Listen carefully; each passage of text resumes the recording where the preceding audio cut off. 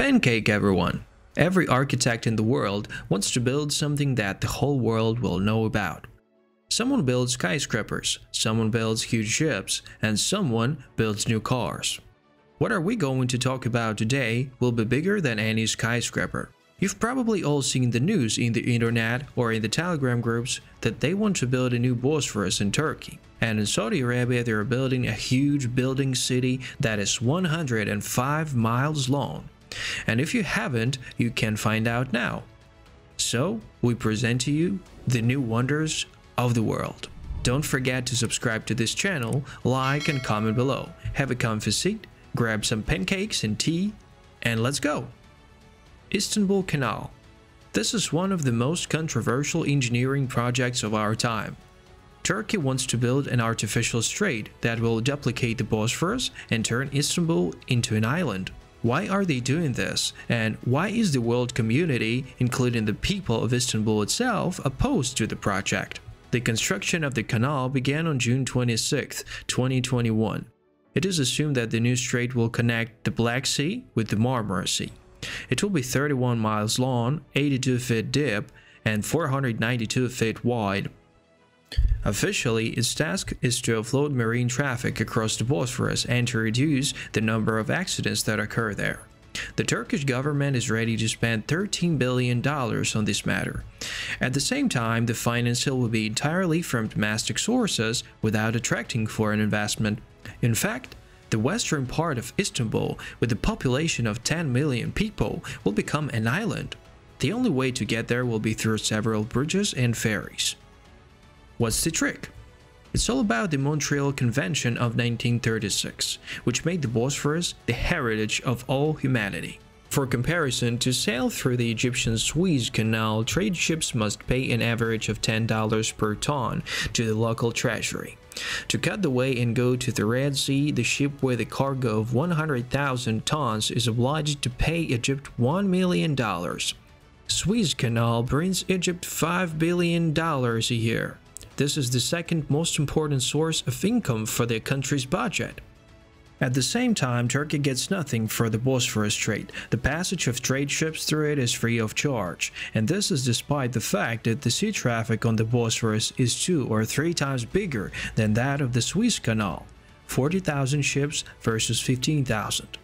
The Montreal Convention, which imposed such an unprofitable deal on Turkey, was accepted under pressure from the great powers. The main argument was that the Bosphorus is a natural object, and therefore it is unfair to try to make money out of it.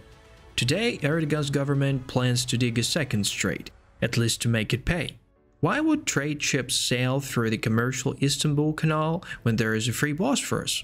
The answer is simple: to save time. The Bosphorus Strait is indeed congested. To pass through it, ships have to wait for a long time for their turn, wasting time and money because of the downtime. In addition, the natural strait is quite difficult to navigate due to the relief and features of the currents. To avoid trouble, foreign ships hire a Turkish pilot who helps to make the difficult passage.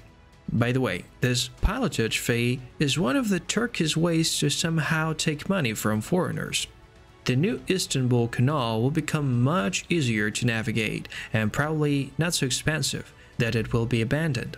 It will be more profitable and safer for large trading companies to use it. Mirror line. Someday Saudi Arabia will have a skyscraper about 1,600 feet high where millions of people will be able to live inside. In fact, it will be a huge city because the structure will be 105 miles long, and inside there will be everything necessary for life: apartments, stores, pharmacies, beauty salons. There will also be underground transportation that runs on renewable energy. The ambitious project became known in January 2021. It was announced by the authorities of Saudi Arabia. Initially, the skyscraper city was known as The Line, but recently it has been renamed in Mirror Line. Together with the new name, the project got several innovations, among which there are both good and bad. So let's find out why the lone skyscraper is suddenly called Mirror Line. What will it become according to the new plan, and when will it be built? Initially, the future skyscraper was given the name The Line because they wanted to make it into two parallel structures, 1,600 feet high and 105 miles long. After the announcement, the structure began to be called the City because it was planned to create a living space for at least 1 million people. The cost of construction of the skyscraper city was estimated at $500 billion, which is highly expected. Such a large construction cannot cost less. The project is still going ahead, and the Saudi authorities are so serious that they recently doubled the amount of money and made some amendments. The new name, Mirror Line, makes it clear that the structure will be made as a long line and will be entirely covered by mirrors on the outside. The second innovation is that the structure will be shorter than expected, with a length of 558 feet. Despite the reduced space, as many as 5 million people will be able to live inside. How they're going to fit in there is not at all clear, but we can suppose that the builders will simply reduce the number of stores and other facilities.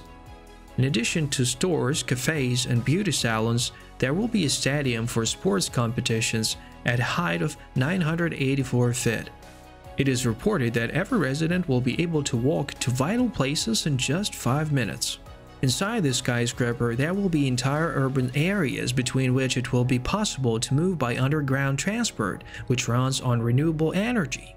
The trip from one district to another will take no more than 20 minutes. Not far from the skyscraper will be the Red Sea Coast, a good excuse to build a marina, as the builders will do. If you thought that $500 billion to build a skyscraper was a lot of money, here's the shocking news. Because the plan for the project has changed slightly and become more complex, it has been allocated as much more money. The Mirror Lane now costs $1 trillion to build. In October 2022, OT Sky published a video with the process of building a skyscraper city in Saudi Arabia. The footage, captured by a drone, shows numerous excavations digging a wide trench in the desert. In this trench, there are plans to build the foundation of the city.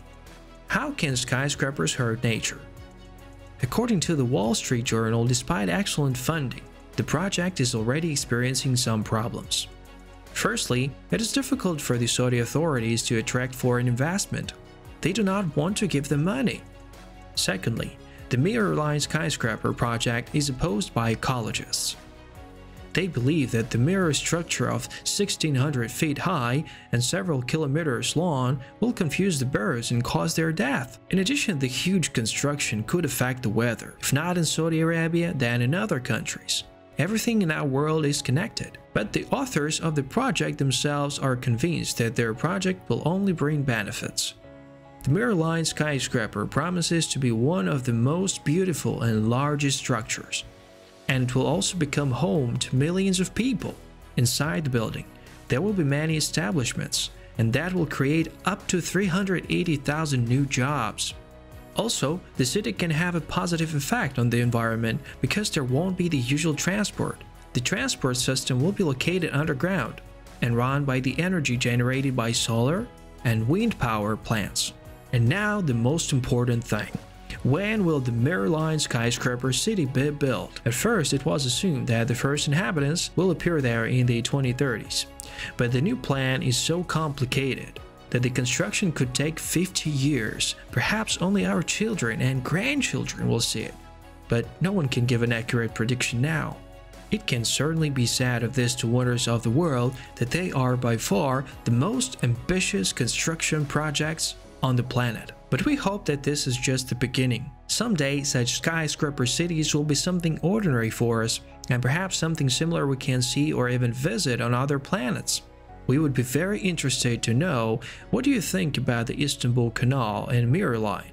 Do you consider them correct from the ecological point of view?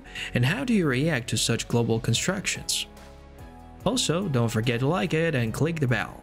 We wish you pancake mood and see you again.